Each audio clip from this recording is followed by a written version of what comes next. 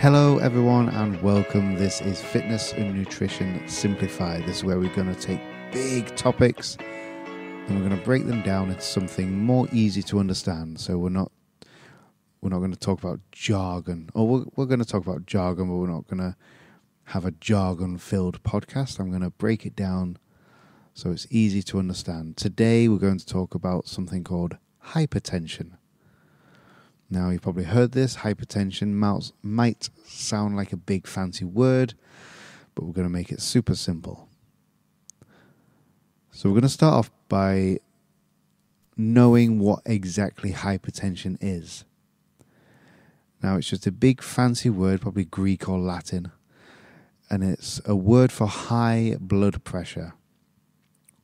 Now, when you're walking and you walk up and down the stairs, or you run up and down the stairs and your heart starts beating, and you go faster, you run a bit faster, you walk a bit faster, your heart starts beating really fast.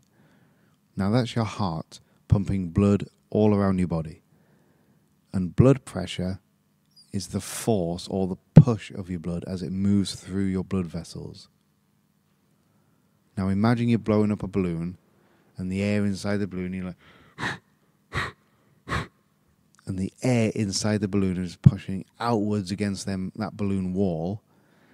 Now, if you blow too much air, the balloon might burst. We've all been through that. Now, with high blood pressure, it's like there's too much pressure in your blood vessels, which can be dangerous over time, just like the balloon. So why is it bad? Obviously, it might be a bit dangerous, but why or how? So imagine your blood vessels are like water pipes running around your house. Now, if there's too much pressure in them pipes, they could burst, causing a flood, causing a massive mess. The same thing can happen in our bodies if our blood pressure stays high for a long time. It can damage our blood vessels. It can also damage important organs like the heart, the kidneys, the brain. Now, this damage can lead to serious health problems, heart attacks, strokes, kidney disease.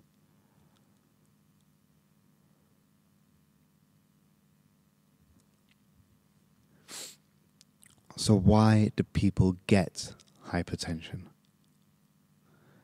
So there's a few reasons. Sometimes it runs in families. Sometimes your parents, your grandparents have had it, and you might get it too. Other times it happens because of the way people live their lives. Smoked, drank, it's your lifestyle. Eating too much salty foods, not exercising enough, being overweight because of them things. Even being really stressed out all the time can cause high blood pressure. You need time to just bring it back.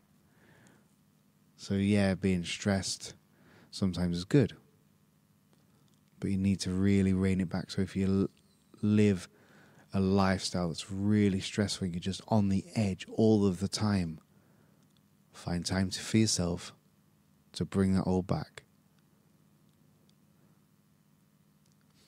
If you eat too much sweets instead of fruits and veg, then your body might not feel so good. Yeah, we know that. The same goes for blood pressure. If you don't take care of yourself, your blood pressure can go up. So is hypertension always bad? Well, not always. I mean, sometimes our blood pressure goes up for a short time. Like the examples at the start, if we're running or if we're really excited. Have you ever got that feeling when you're really, really excited and your heart just starts beating? Now they're normal. Like when you're running, your heart wants to pump blood through your body quicker because we're going quicker. The issue is if it stays high all of the time. So if we're sat, relaxed, watching telly, and our hearts are still beating really fast, then we need to ask why. And if our heart starts pumping really fast and the blood pressure is being high all of the time, that is when it becomes the issue. Now imagine if you're running a race and you never stopped running. Eventually you get really tired. Your heart and your blood vessels will get tired as well. They're always working too hard if you did that. So how can we control it? So this is the good news. There are ways we can prevent or control hypertension, high blood pressure. Here are some tips. Eat healthy. Again, a nice balanced diet. So I'm not saying never eat anything ever again. Never eat cake, never eat chocolate ever again. No. Just balance. Start eating healthy, eating fruits, vegetables, foods that are low in sugar, low in salt. These can keep your blood pressure normal, like fueling your body for the right kinds of energy. Exercise regularly. Move your body. Again, move your body makes your heart beat and your heart pump. That's the good kind we want. It's a good blood pressure we want. The more we do that, the more that your heart stays strong and healthy. It doesn't have to be boring. No one's saying go to the gym if you don't like the gym. No one's saying go for a run if you don't like running. Do what you love to do. If you've got dog, walk the dog. If you like walking along the beach, walk along the beach. Do what you love to do, and that way you'll keep on doing it because it's something you enjoy. The more we do that, the more we exercise regularly, the more we eat healthy, we're going to now drop down to a healthier weight. And if your body's a healthy size or healthier size, then it's now easy for your heart to do its job. I've said before, relax and de-stress. That's the next tip. Find time to relax. What do you like to do again? Do you like to draw? So this is an exercise. It's sit down at a desk or at a table or on your knees. Draw. Colour. I had them colouring books years ago. Read. Sit in a dark room and just breathe deeply. Just all these things. Relax and de-stress. Now this can help your blood pressure go down again. And regular checkups. Now, if this is something that's actually troubling you or you think it might be an issue, then go to the doctors. And regular checkups. It's like taking your car to the mechanic. We need to do that every year, the MOT. Yet none of us go to the doctor quite as often. Make sure everything's running smoothly with us as well as the car.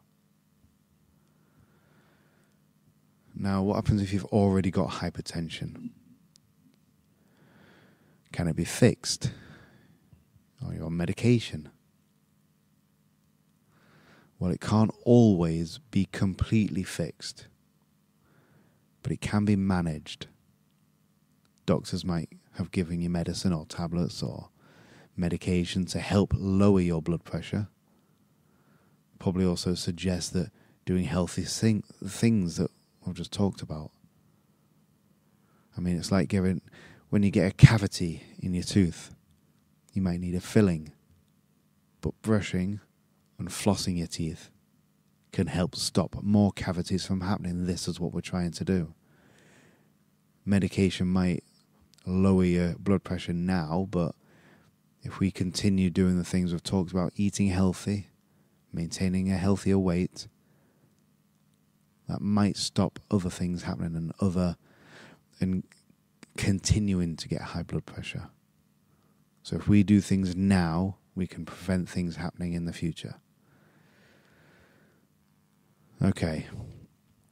What's that been? About 10 minutes? So let's recap. Hypertension just a fancy word for high blood pressure. Now, it's important to keep your blood pressure at a healthy level so our bodies can stay strong and healthy. We can do this by eating right, exercising, and taking care of ourselves. And even though the word hypertension might sound scary, there's lots of things we can do to prevent it or manage it if we have got it already. So let's take care of our hearts and our bodies. Okay? Thank you so much. That's all for today. Fitness and Nutrition Simplified. Thanks for hanging out with me. Learn about hypertension. And make sure to share what you've learned with your friends and family. It might, you never know, if you haven't found it helpful, someone out there might find it really, really helpful. So please share this podcast or this video or however you're listening to this. Please share what you've learned today and send them a link. It really help me out. It could really help someone else out. And don't forget to tune in next time. Thank you so much for listening. Hopefully we're going to do one of these every week from now on. So stay healthy, stay happy, and keep being amazing. Thank you so much. And until the next time, see you soon. Take care.